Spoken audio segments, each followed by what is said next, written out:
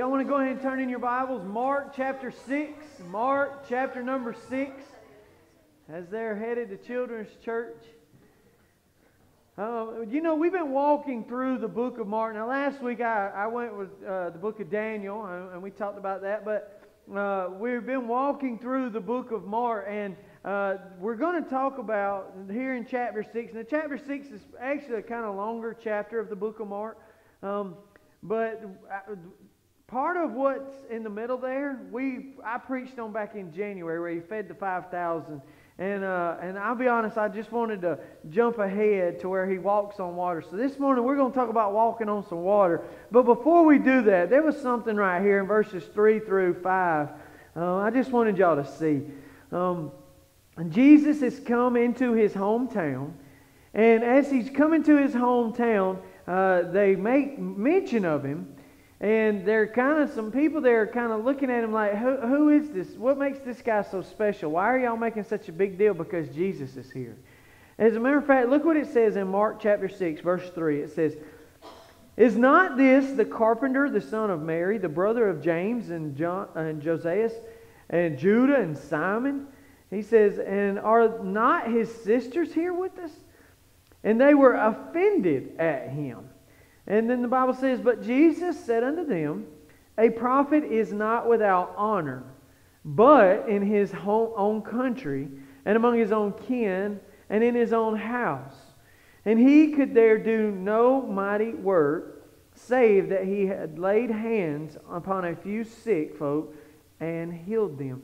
Notice how Jesus, he's come into town, and they recognize him right off the bat. But one thing you got to remember about Jesus, for 30 years, he was just an average guy, all right? Now, we know he was the Son of God, but he didn't live like it, all right? Not saying he sinned. We know he didn't. He was perfect without sin. But the thing was, he did not show that he was the Son of God. It wasn't until he surrendered to the calling that God had put on his life, his Father had put on his life.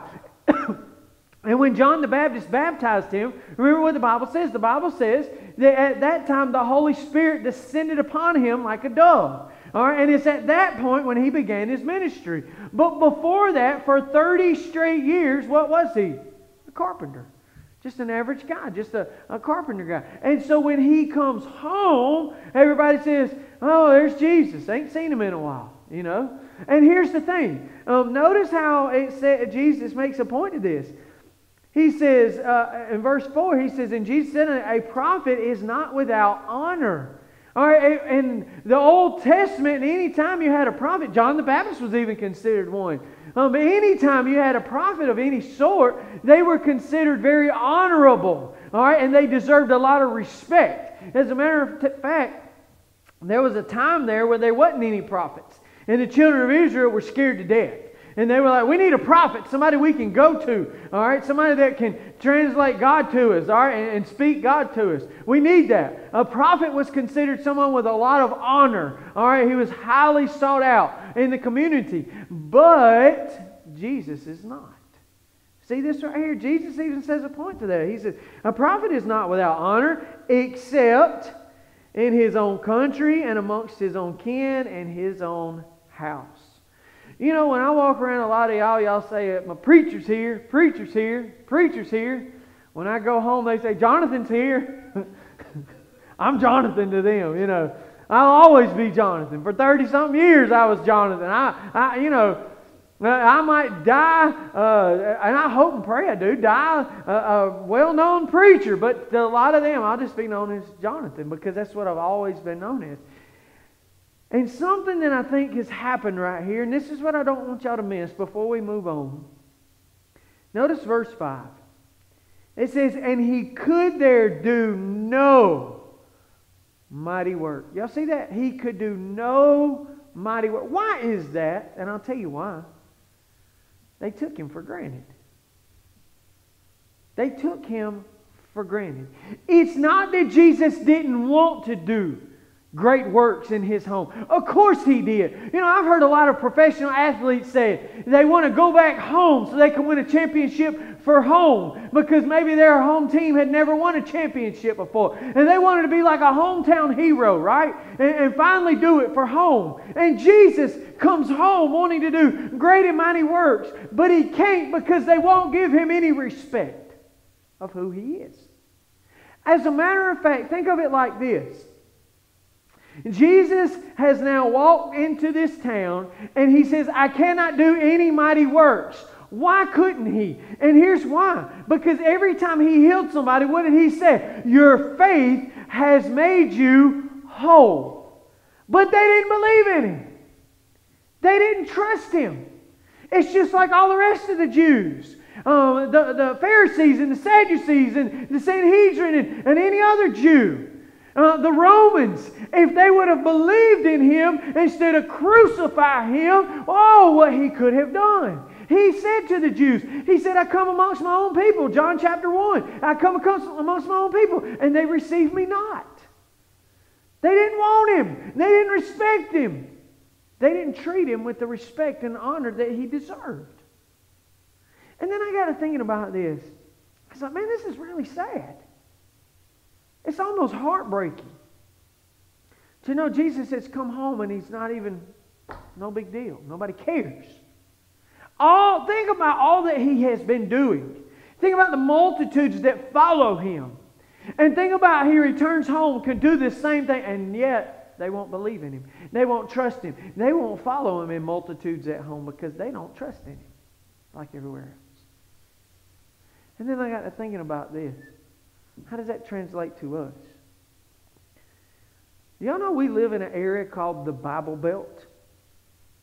You don't believe me? Go out these doors and turn left, right, forward, straight. I don't care. Go any direction within 5 miles, you will run into about 10 churches. Amen. Listen to me. In my personal opinion, this is the greatest place on the face of the earth, the Southeast United States. In my personal opinion. It's hot, amen. We got heat 10 months out of the year. But it is the greatest place because let me tell you something else. It is one of the most God-fearing areas of the world. The world. You go to other parts of the United States and I'll tell you what people have told me. They've been in the military and they've been shipped all over this great country. They've been shipped all over the world and they will tell you there's no place like right here. In the Southeast United States. You will not find as many Bible-believing, God-fearing churches like you find right here. If you're not in church around here, there's no excuse. There's plenty of churches, plenty of options around here. But you know, they say they go out west or up north, and there just aren't that many good churches. My own cousin told me that. She said she's married to a guy that's in the army. They had been here at Fort Benning for a while. She said it felt so good to get back here when we could get in some real good churches again. And there's some out there. They're just far and few. Not like here, where they're on every street corner. But you know, I got to looking at this. And I thought to myself, you know, I'm just as guilty as anybody. I feel like we take God's word for granted sometimes. Think about this for a minute. We have always had church. We have always had the Word of God. And yet we don't dig into it and use it like we could. We don't utilize this great resource that God has given us. And therefore, this is why, listen what He says. He cannot do mighty works in our lives because we take it for granted. We forget how good God has been to us. Because He's always been good to us. He has always blessed us. And you know, it takes getting on an airplane and flying overseas and seeing another country like a Guatemala or other countries and realize, I can't wait to get back home. And we're so on fire for God, and then we fizzle back out over time again because we just take it for granted. You know, I heard so many people during the COVID outbreak, when everything was shut down, I can't wait to get back to church. And then we say, hey, the church is open, and nobody comes. We take God's Word and what God's done for us for granted so many times. And then listen to me. And look what Jesus is saying. And He can't do mighty works in our lives. Listen to me. I'm not staying there long. Matter of fact, I'm ready to turn. But I don't want y'all to miss what God has done for us. And I don't want you to miss church and the Word of God and the Wednesday night Bible studies and other things and take it for granted. Let me tell you something. There is a lot of people in this world that would give anything to have a God-fearing, Bible-believing church that they could call home. Amen? And listen, we got it around here, praise God. But don't ever take it for granted. And listen, don't ever think that God don't want to do mighty works in your life. But you have been so blessed for so long. You know what you do a lot of times? You quit really trusting in Him like we should, like we could. And I feel like sometimes we don't get the mighty blessings that we could because of that. Matthew chapter 14. Listen, I could carry on over there in Mark when we're talking about walking on water. But like I told you in the beginning, Mark is short, sweet, to the point. He ain't like your preacher, long-winded. Amen. I don't need no amens right there. But listen, Mark he leaves out some of the detail. I think Matthew does a much better job where Jesus walks on the sea. So we're going to read this story out of the book of Matthew. But as we're going through this, I hope to show y'all something right here that will hopefully change your perspective on maybe some ways you're going through life right now. Let's read, though, from verse 22 all the way down to verse 33. We'll have it up on the screen behind me. And then we're going to go back and we're going to talk about it. Everybody there, say amen. Amen. Let's read. The Bible says, "And straightway Jesus constrained His disciples to get into a ship, and to go before Him unto the other side, while He sent the multitudes away. And when He had sent the multitudes away, He went up into a mountain apart to pray. And when the evening was come, He was there alone. But the ship was now in the midst of the sea, tossed with waves, for the wind was contrary. And in the fourth watch of the night, Jesus went unto them, walking on the sea. And when the disciples saw Him walking on the sea, they were troubled, saying, It is a spirit. And they cried out for fear. But Jesus spake unto them, saying, Be of good cheer, it is I, be not afraid. And Peter answered Him and said, Lord, if it be Thou, bid me come unto Thee on the water. And He said, Come. And when Peter came down out of the ship, he walked on the water to go to Jesus. But when he saw the wind boisterous, he was afraid. And beginning to sink, he cried, saying, Lord, save me. And immediately Jesus stretched forth His hand and caught him, and saith unto him, O thou of little faith, wherefore didst thou doubt? And when they were coming to the ship, the wind ceased. Then they that were in the ship came and worshipped Him, saying, Of a truth Thou art the Son of God. Let's pray. Heavenly Father, Lord, we love You. Lord, thank You so much for the singing this morning. Lord, thank You in the eye of the storm. Lord, You were calm. Lord, You were right there with us. Lord, thank You for these red letters, Lord, that have changed our lives. Lord, the words of wisdom, of knowledge, of truth that You have given us, Lord, even today. And Lord, Your word stands true like never before. Lord, we love You. And Lord, I just pray now that this word speaks to someone here today. Lord, I hope it helps someone today. But most of all, Lord, I pray that You get all the praise and honor and glory. And all God's people say, Amen.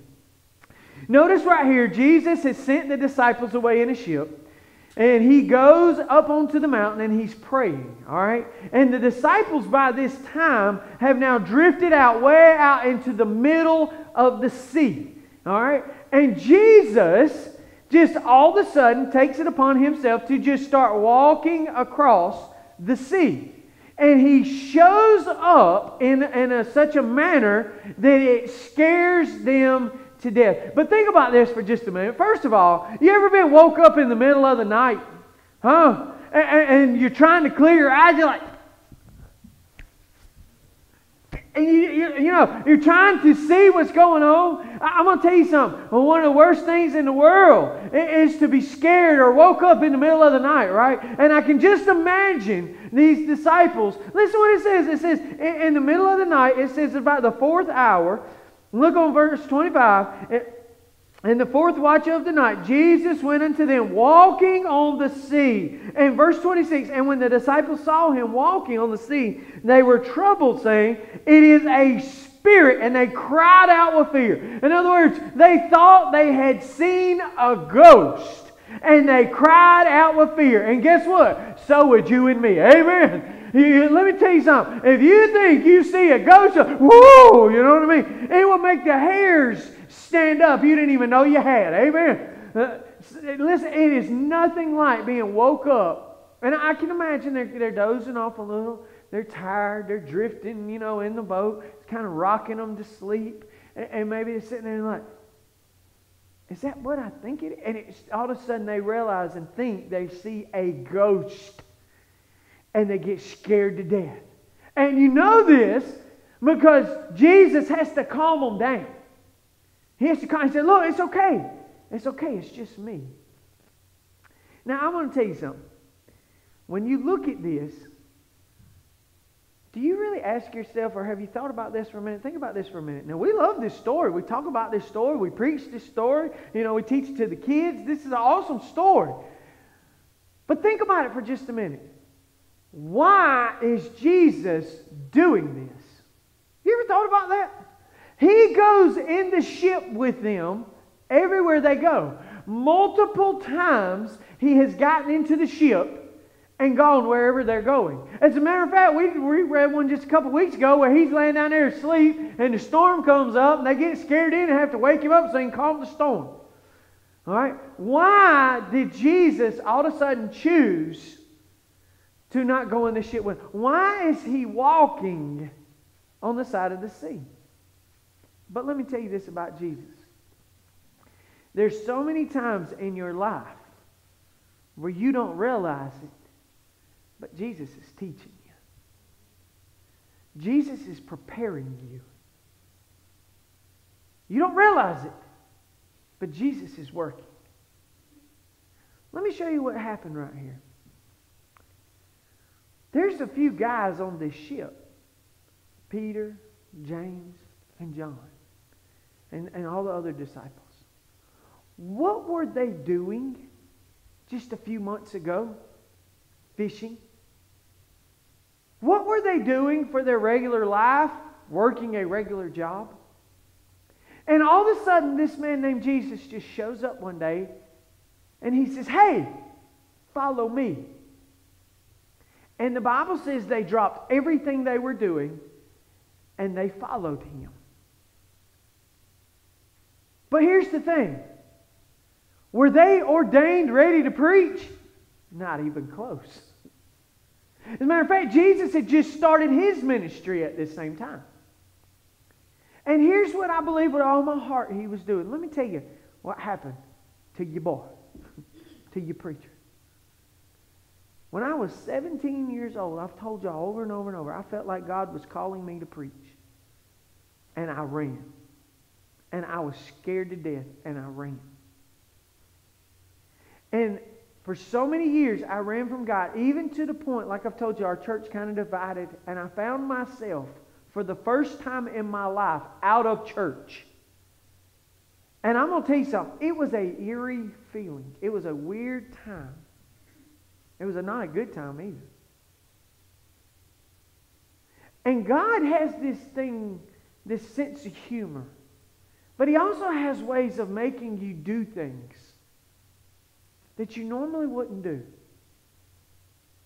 See, I was content with putting all my money into my retirement. I was content with getting up, working every day. But I will say this, I was miserable.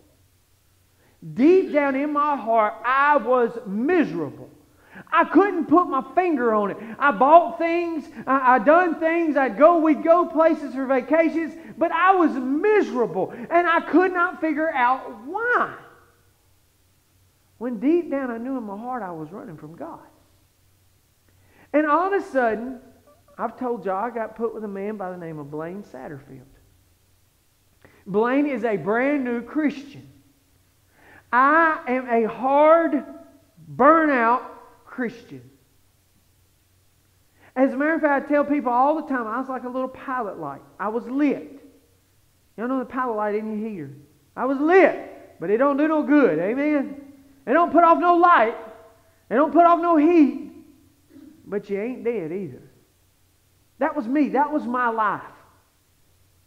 And all of a sudden, I get put with this man that is a brand new Christian. And he's like a 2-year-old that's done ate a bunch of candy. He's hyper. You know what I mean? And he's constantly wanting to ask all these Bible questions. And I'm like, I don't want to answer them. I want to be left alone. And he's just constantly picking and prodding and asking questions. And listen, I'm not knocking Blaine. I love that man with all my heart. It was me at this time. It was where I was in my walk at this time.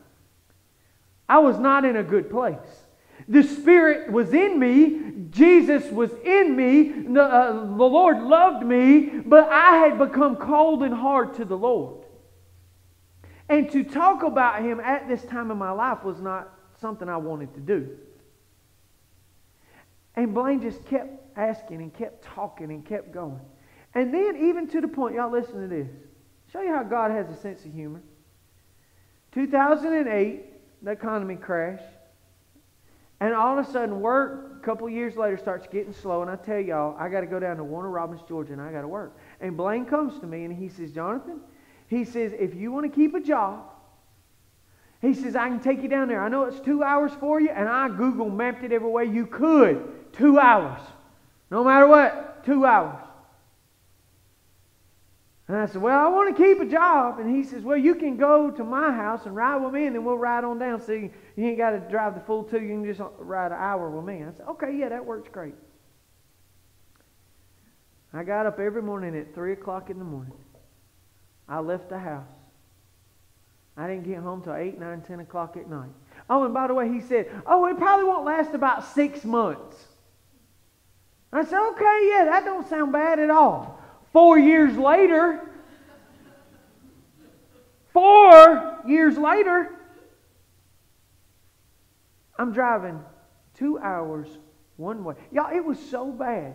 I would get home at 8, 9, 10 o'clock at night. Sometimes Amy would call me and say, are you coming home? I was like, I don't know, I'm trying.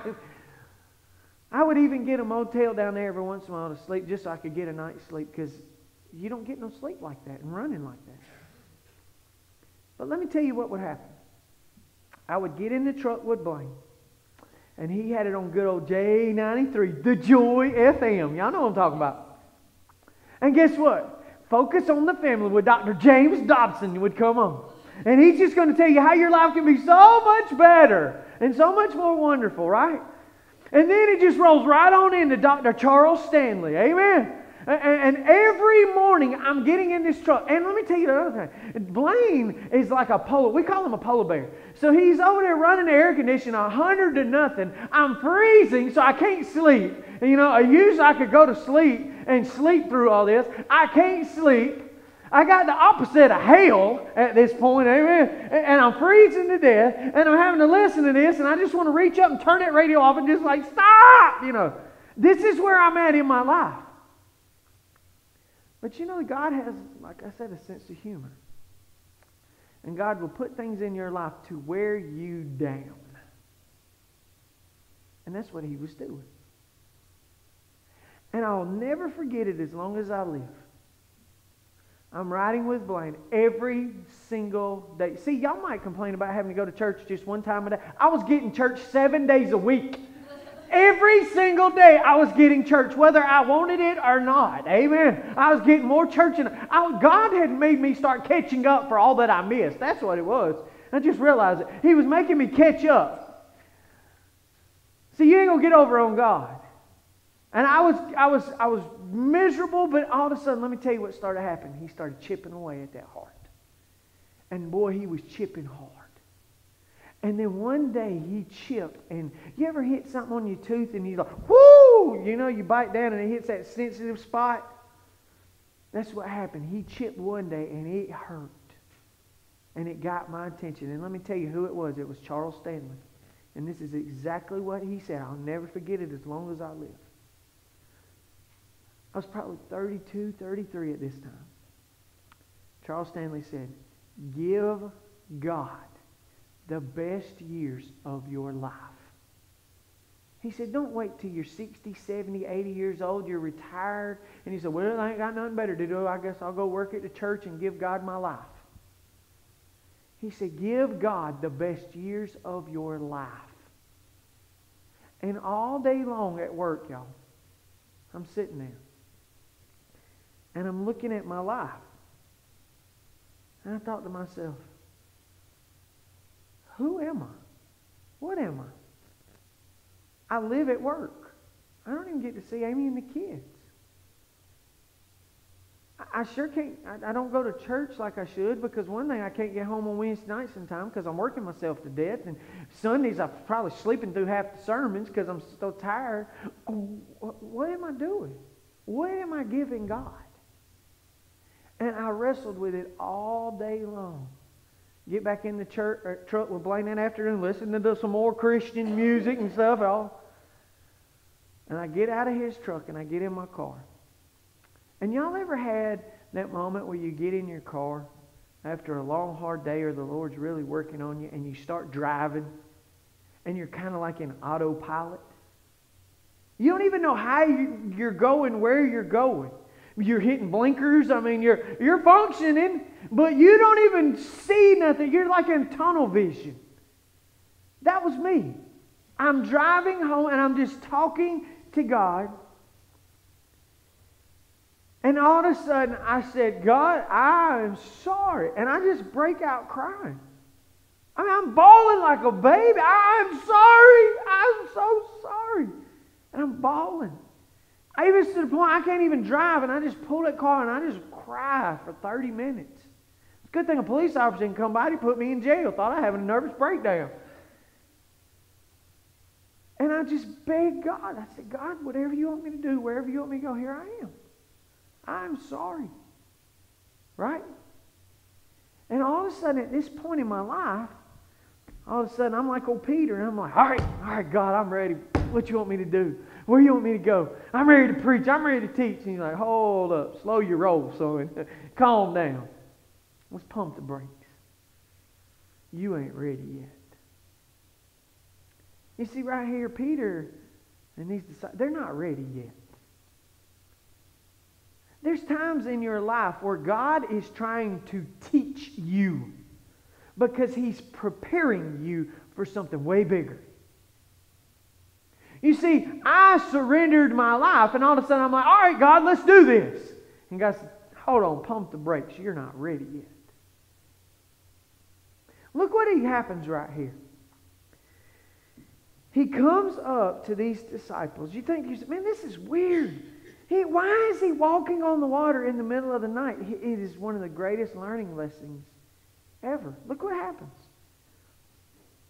The Bible says, and when the disciples saw him, verse 26, and when the disciples saw him walking on the sea, they were troubled, saying, it is a spirit, and they cried out in fear. But straightway Jesus spoke unto them, saying, be of good cheer, it is I.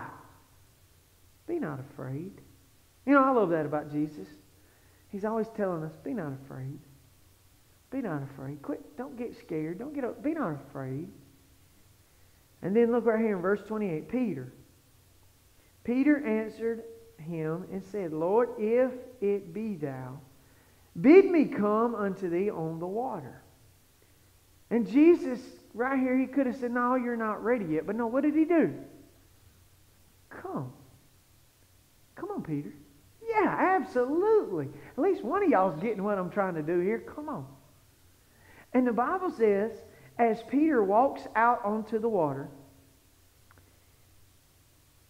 he steps out of the ship and he begins to walk onto the water. Now, I'm going to tell you, that's cool. I don't care who you are. That is pretty cool. Matter of fact, I used to joke about my brother. He wears a size 16 shoe, and then you come along. What do you wear, 20? A size 20, y'all. That boy, he ought to look like an eel. Amen. I mean, that is massive.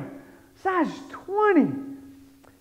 And I used to joke with my brother, though, and say he's the first person since Jesus can walk on water. And then Keith comes along. Amen. But with them, you think they got skis on the bottom of their feet. But just think about that. Have you ever tried to walk on water? I have. I ain't even going to lie. I'm that dumb. All right, I tried. Matter of fact, I was at the swimming pool, and I said, you ever done one of them deals where you kind of run up and you do the tap, tap real quick, trying to go real fast, but you don't really want to put no weight down on it? All right, that's what I said I was going to do. All right, 200-pound me is going to run across the pool by a good 2 or 3 steps and get to, I said, man, I can do this. And I take off and run it. And I went tap, loop, right to the bottom. Sunk like a lead weight. Amen. There ain't no tapping on water to me. But to see, I would love to be able to do this. What Peter did, he steps out of the boat and he begins to walk on the water. That's cool. I'm telling you, that is pretty cool. Don't think this didn't get the disciples' attention. You see, that's the thing about Jesus too. He would use things and lessons that they never forget. All right? And so, you ain't going to forget walking on water, I promise you. And Peter walks on this water. And then notice what happens. Verse 30. But when he saw. You see this right here? But when he saw. You need to highlight under that. Under he saw. Because that's when he messed up. But when he saw the wind boisterous, he was afraid. Let me tell you something. When you take your eyes off Jesus, you're going to be afraid. I don't care where you're at. When you take your eyes off of Jesus, you are going to be afraid. Let me tell you, have you ever noticed on a horse, they will put them, what are them things called? Blinders? Is that right? All right, that's simple enough. Blinders. All right, here we go. They put blinders on a horse. Why? Because they want that horse to focus on where it's going and nowhere else. Do y'all know we used to have covered bridges? Some of y'all have seen our covered bridges. There's not many left anymore. They've about got rid of all of them. Why did they used to have covered bridges? You try to take a horse across a bridge that ain't covered and see what happens. Amen. That joker's going to freak out. Let me tell you something. When you take your eyes off Jesus, you're going to freak out. You're going to get scared. You're going to get nervous. All the corruption of the world is going around, on around us. It always has and it always will. You better keep your eyes on Jesus. Because let me show you what happens when you don't. Look what happens. Verse 30. But when he saw the wind boisterous, he was afraid and beginning to sink. Everybody say sink with me. Sink. You're going to start sinking in life when you take your eyes off Jesus. Y'all hear me? You better keep your eyes fixed on the main man, and that's Jesus. Because if you don't, life will overwhelm you. You know something else I love about this?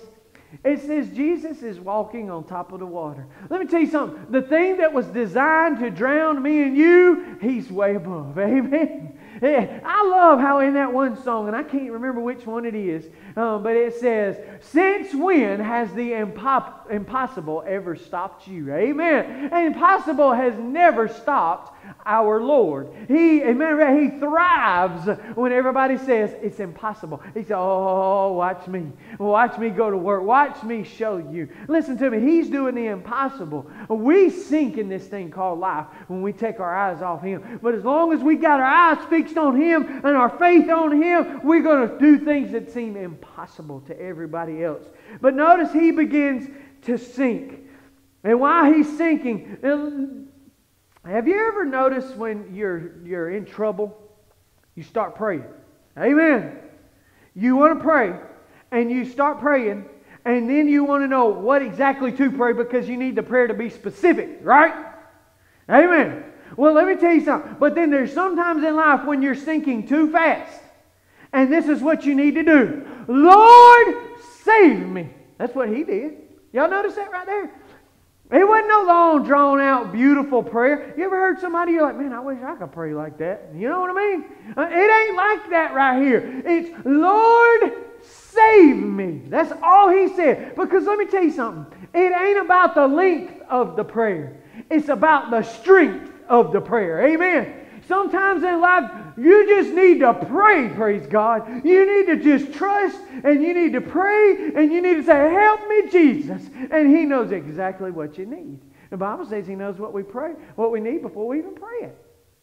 The Bible also says over in Romans chapter 8, it says that in times where we don't even know what to say, the Holy Spirit will make groanings for us and that are uttered so that it's praying for us. Listen to me. God will make intercession for you. You don't have to pray no big elaborate prayer. You just, God, I need you. God, help me right here. God, the pain is too real. God, I don't even know what to say. I just need you right now. Listen to me. It's the strength of the prayer that matters. Amen?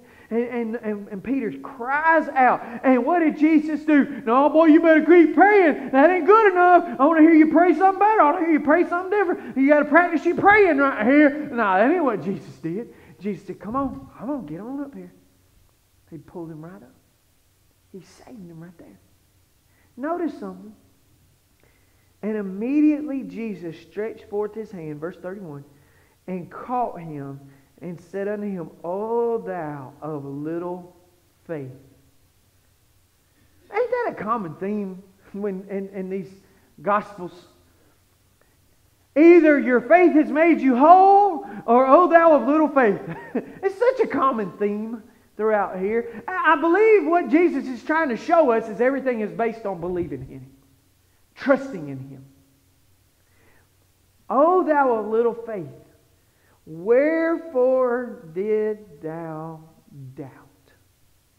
Why did you doubt me, Peter? Why did you doubt? Now, I got to get back to my story real quick.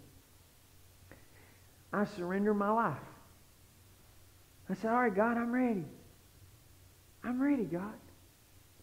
But God says, you're not ready.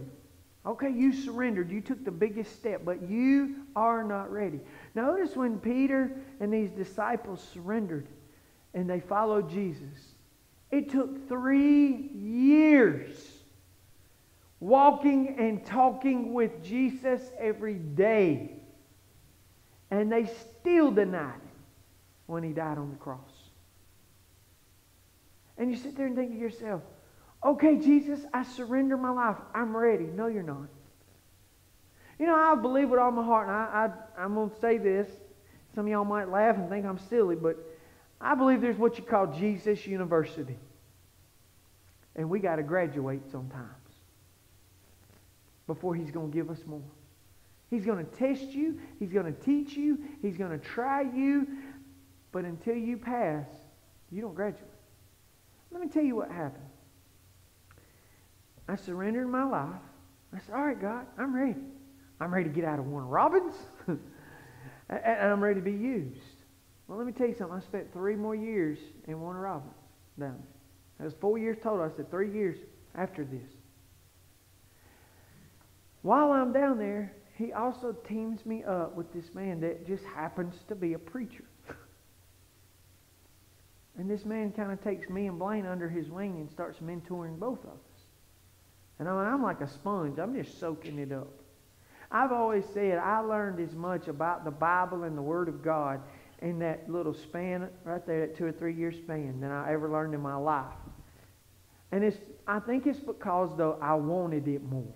I wanted it the most. And I dug and I searched, and God was feeding me as fast as I could take it in. I come back home. We start working here close to home again. We get in church. True story. Sunday morning, me and Amy in our old church, and it was like these 2 rows, and then there's 2 kind of quartered like this, and then 2 on the sides like this. And this is kind of deep too. We always sit kind of back there. Back row Baptist. That's what we was. Amen. Back in the back left. That's where we sit. Not on the very, very back, but close enough. We back there in the back corner. Every Sunday, every single Sunday, without fail, that's where we sit. And one Sunday morning, we had a children's thing going on. And Emma and all the rest of the kids are up on the stage that morning. And I'm sitting literally like right here where Sam's at. Never in a million years would I be right there. I'd be right back there. But this Sunday, just because of these kids, we're right here. Amy's taking pictures. I'm helping her, helping get some of the kids straight. We're right there. All of a sudden, here comes Aaron McCullough of the Truth Baptist Association and sits down right beside me. Brad says, all right, let's shake hands. And I get up and I shake his hand. And he looks at me and he said, boy, don't I know you? And I said, no, sir. I said, but I know you. I said, maybe Brad's mentioned me. I've taught Sunday school around here a few times and he let me preach here and there. I want to see you after church. I said, oh, no. What in the world did I do, Lord? Oh, sir, I don't even know what Brad preached that Sunday morning, y'all. I was scared to death, wondering what this man's fixing to do to me, right? Anyways, church was over. I go over to him. He says, I am doing a class for young preachers. You better be there. Yes, sir. I go to this class. While I'm in this class, all of a sudden they say, you need to get in Faith Bible Institute. Get in it. And I meet a guy, and he's got a church, and Brother Aaron's got me going all over Troup County preaching at churches. West Point and all over. And this one guy, he says, hey, Jonathan, he says, I'm going to be out of town. He said, will you fill in for me? I said, yeah, shoot, yeah, I'd love to come fill in at your church. He said, all right, it's out towards Greenville, Georgia. I said, okay, no problem. That's even close to home. Shoot, yeah, I got you. So I go out there that morning, y'all. I show up, get there a little extra early, walk back here to the fellowship hall area. And all of a sudden, there's one woman, a guy, and this little kid. I'm sitting there, and we sit there and talk for a little while, and then they break out the Sunday school book, and we have Sunday school. I'm like, okay. I said, well, let's go on in here and have church. We walk into the church. That lady, the guy, and the kid. All right, let's have church. I was like, man, there's 3 people here. I'm like, I thought he said he had a church for me to preach to, right? There's 3 people. And you know what? I'm sitting there, I'm like, well, I didn't told him I'd do it now. So I preached 30, 45 minutes. I know y'all think that's a lie. Hour later, we had us a good old time preaching away. I leave. Thank you. I leave. I get a phone call later that week. Jonathan, they're in England, by the way. Hey, we hear you did a great job. Can you fill in for me again next week? We're going to be out one more weekend. I'm thinking to myself, man, there was 3 people there. Just ask them to go visit another church for a week. It ain't going to kill them. You know what I mean? 3 people. And see, here's the thing. I'm sitting at home and I'm like, God, why? 3 people. You know what I mean? Why? It was a test. I know now. I didn't then. But he was testing me. He's testing them. He's teaching and he's testing. And all of a sudden I go in there. Guess what? Same 3 people. Nobody else. I'm like, you couldn't invite a friend. You know what I mean? Same 3 people. Sunday school, church. You know, preached my heart out. We had a good time. But here's the thing. I was like, Lord, what are you doing? Why? I said, he don't have to tell you why. He just wants to see if you're faithful, number one. You know, I said, anywhere you want me to go, anything you want me to do, I'll do it. And he says, all right, well, let's see. And then, you know what happened? It's true. Last year, all of a sudden, everybody was like, I want to come back to church. And we open up the church, and nobody comes back. And literally one Sunday morning, I won't never forget it, we were doing the Facebook Live. And all of a sudden, I'm like, y'all, forgive me. I don't know if anybody's going to be here. You know, we don't know, you know. And I said, but there are people watching. I said, just sing your hearts out like the place is full. And they're like, well, you're literally preaching to the choir this morning, ain't you? I said, yeah, I guess so. Because that was all that was here. But I was like, well, I've been here before, ain't we, Lord? But here's the thing. God just wants to test you. God wants to try. You know, sometimes in life right now, God is testing you. God is teaching you. You know, I love that song by Micah Tyler where he says, you know, I prayed for years and years and I was like, God, change this situation around me. But then he realized, God, what I really need to pray is, what are you trying to show me? What are you trying to teach me? Let me tell you something, y'all. some of the things I experienced in that time is some of the greatest lessons I ever learned to come here. I could not have done some of the things I've done, and it prepared me for here. Y'all know I ain't never been to no seminary. Y'all know that. Y'all got a dummy up here. Y'all don't know if y'all realize that yet. But listen, I have never been trained to be a preacher. I don't know what I'm doing. Can y'all tell? Good. Just keep listening in. I just love the Word of God. And I just love talking about the Word of God and what His Word's meant to me in my life. And look, God, but what I have learned, and what I learned especially from the time I surrendered, was how God began to teach me things. You know, when Mom died in March. I came down March 2017. I came down here September 2017. I had never experienced death like that before in my life. I had never experienced pain like that before in my life. And yet I've sat and cried with so many of y'all because I know what you're going through. God was teaching me. And I didn't realize it at the time. This past week, when we got that phone call about Mildred, that's exactly what happened with my mama.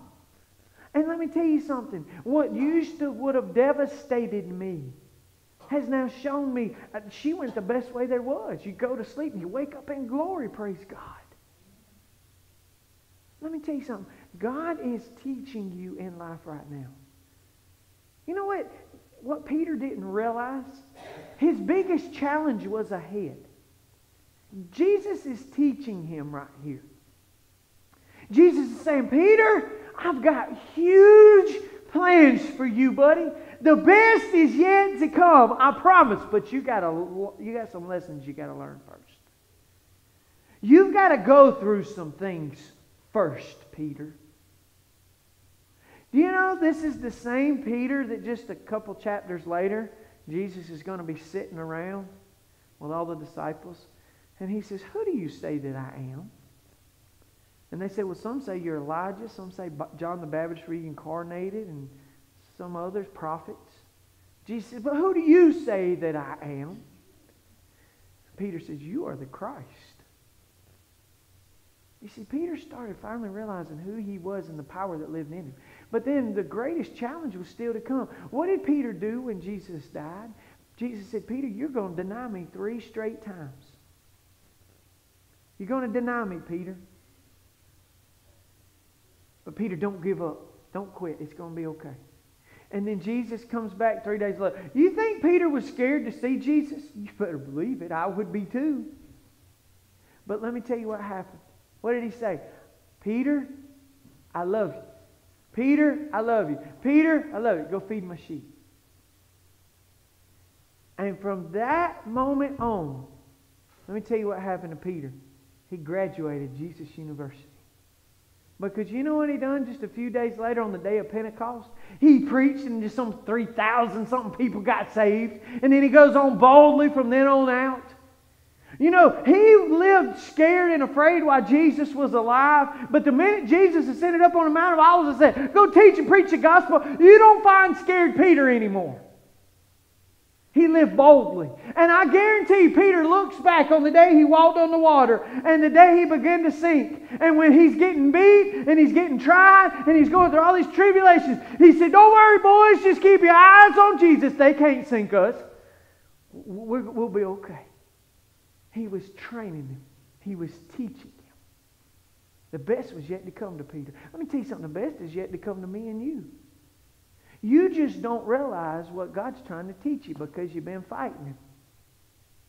Why don't you start trusting Him? Quit doubting Him. I love how He asked Peter, why did you doubt me? You know, I could say the same thing about my life. Why have I doubted Him?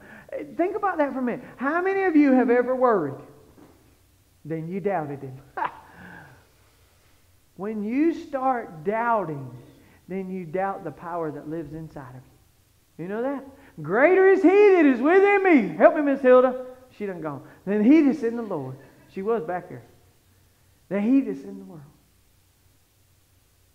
Greater is He. Let me tell you something. Quit doubting the power that lives inside of you. Look at what God's doing in your life at this moment. And you say, Lord, I do not understand what you're doing, but Lord, I believe with all my heart you are teaching me and you're preparing me because you got bigger, better things ahead of me. And Lord, I want to see it. Lord, I don't want to miss a thing.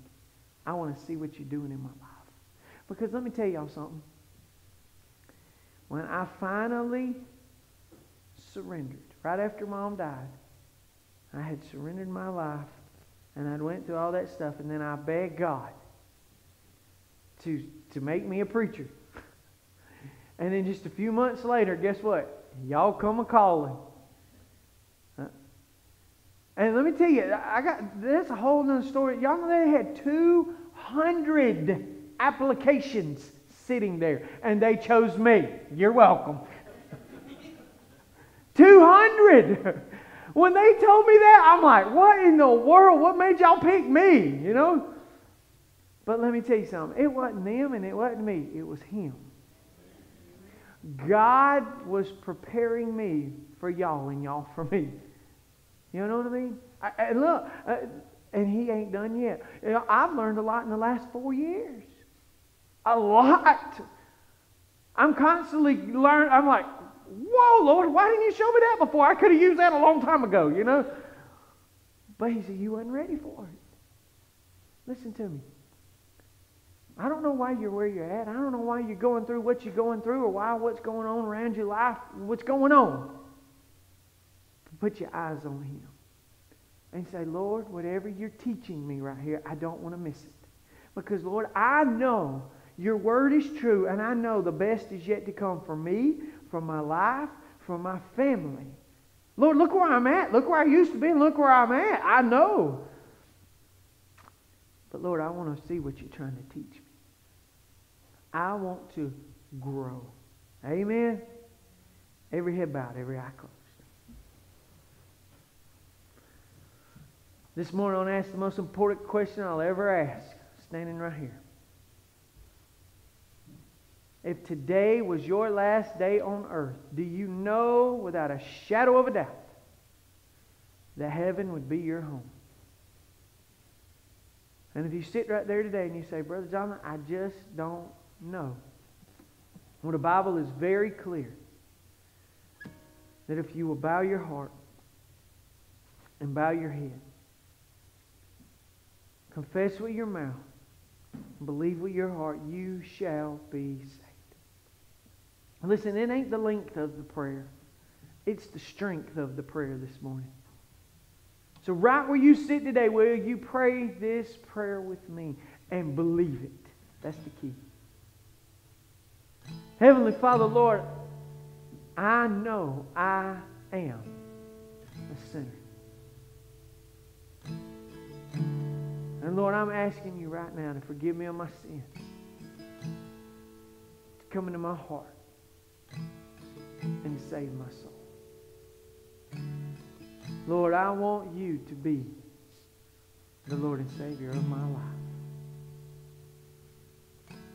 Nobody looking around. If you prayed that prayer, would you lift your hand? Anybody, anywhere? I'm looking.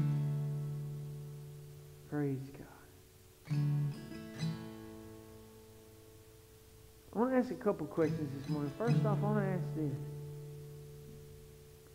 How many of y'all would be willing to say you're sitting there and you have been running from God for a long time? You're fighting. You're hard-hearted. And God's been chipping away at you lately. And He hit you this week, or He hit you lately. And it hurt. It hurt really, really bad. And you want to rededicate your life. You want to surrender your life like I did that day I pulled my car. Listen, I didn't get saved again when I pulled that car over that day. I just surrendered. I just gave my life to Christ. I was going to heaven. But I was not living where I should have been living all along in His will. Big difference.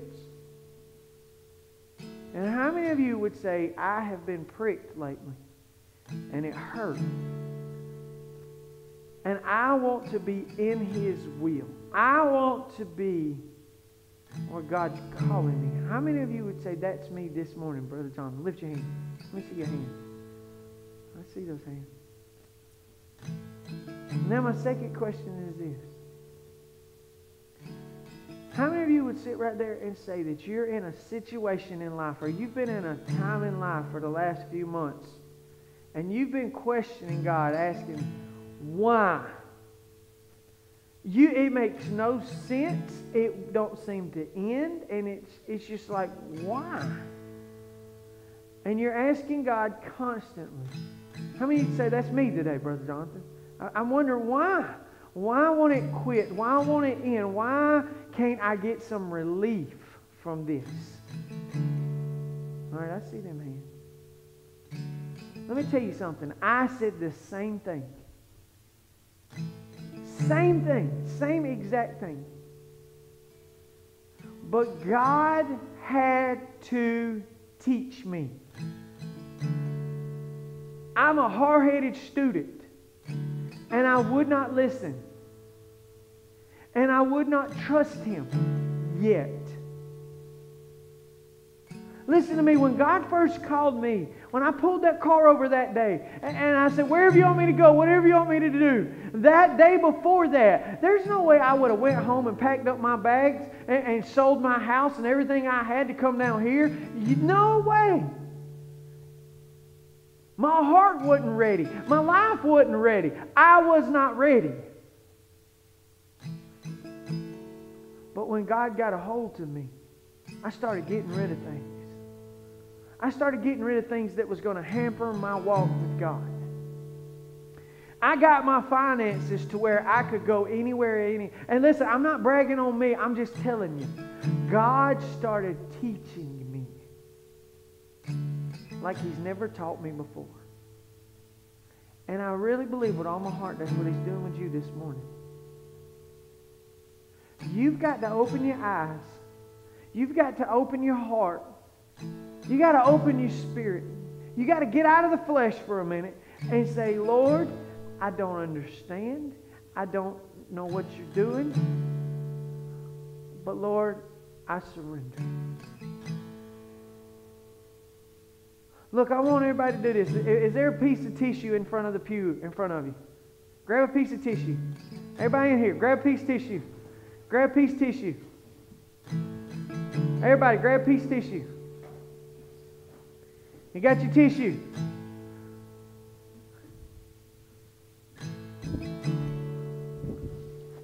Everybody got your tissue. Hold it up.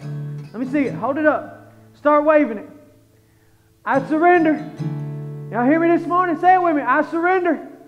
I surrender. Say it like you mean it. I surrender. I surrender, Lord. Mean it. I surrender. I'm tired of fighting. I'm tired of filling this with tears. I surrender. I surrender this morning, Lord. Lord, I'm ready to hear from you. I'm ready to learn from you. I surrender this morning. Let's pray. Heavenly Father, Lord, we love you this morning.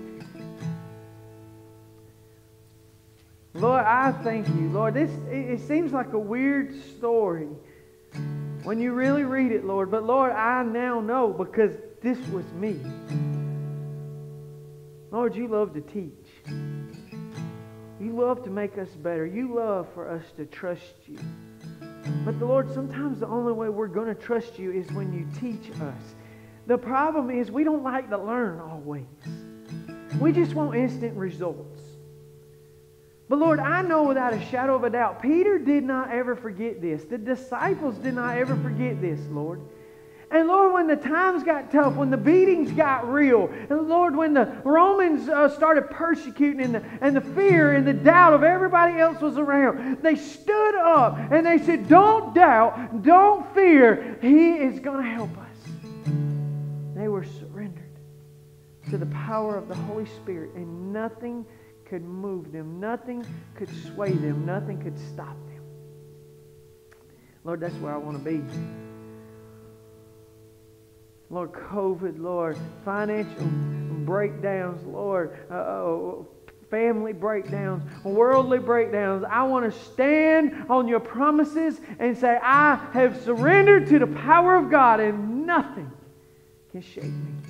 Nothing's going to shake me, because my God has taught me. My God has showed me. Don't doubt Him. Don't fear Him. Trust Him. Believe in Him. Heavenly Father, Lord, we're going to open this altar.